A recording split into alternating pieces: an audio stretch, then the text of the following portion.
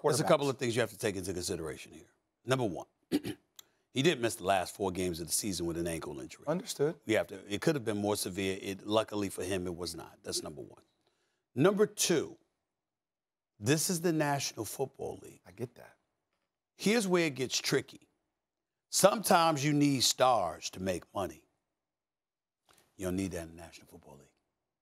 You're going to make the money. I don't know. Steve, I disagree with you about that with him. Really? I disagree with you about him. What other stars are there on the Ravens? I think they need him. He is a generational type of player. Yeah. No. I'm not talking about not needing Lamar Jackson, the football player, the superstar talent. Yeah. What I'm saying is if you want $230 million guaranteed and they say yes, and then you say I want 240, and then you say I want 250 million guaranteed, and you want to wait and wait and wait, at some point in time, they could make the decision, okay, this is what we're not going to do, and another team might do it or they might not. What I'm saying about the National Football League when I bring it up, it's a cash cow. That's one of the reasons I have a problem with the fact that we don't have any black representation on an ownership level in the National Football League because, that just prints money. It prints money. With or without you, I can tell you scrub teams that are getting paid, that are worth billions, and that just because they're a National Football League team. And most of these owners want to be competitive, and they want to make their money. But as long as they're competitive and they're making their money, they good. They're good. You got to take all of those things in consideration if you're Lamar Jackson, especially when you have to go out on the field. Now, again, if he's holding out and he's not going to play, I'm good with it because he ain't risking nothing. Just give me my money and I'll come on the field. But no, he's saying I'll wait. But he's going out on the field against those men.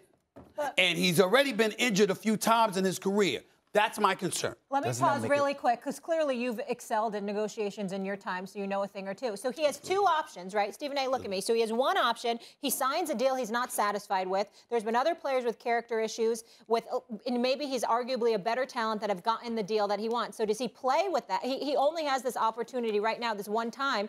Do you play under a deal you're not comfortable with? No. And do you concede here, or do you do what he's going to do? You don't play under a deal that you're not comfortable with. But if the largest if the largest salary is $230 million, and you're saying no to $250 million, and I don't know whether he's saying no to that or not. Well, according to this, he's not by the tweet, Stephen A. Right. He didn't get off. Did it say $250 million? Yeah, it said $250 million. So he's saying no, he didn't get. So he's saying no, he didn't get offered that. Fine, I believe him. I'm not calling him a liar. I'm simply making the point. If you have to go out on the field, that's where the risk comes in. If you're sitting at home and not playing, then you're not endangering yourself, so the money should be there. But if you go out there and you get hurt in this sport, it could be over. That's what I'm saying. It's a risk. You're in a tough spot. You sign a bad deal, or you don't play. Wasn't over for Dak. Yeah. That's Dak. You know, cash cow. Who brings in the cash? Other players, it might be over for. It depends on the injury. Thanks for watching ESPN on YouTube. For live streaming, sports, and premium content, subscribe to ESPN+.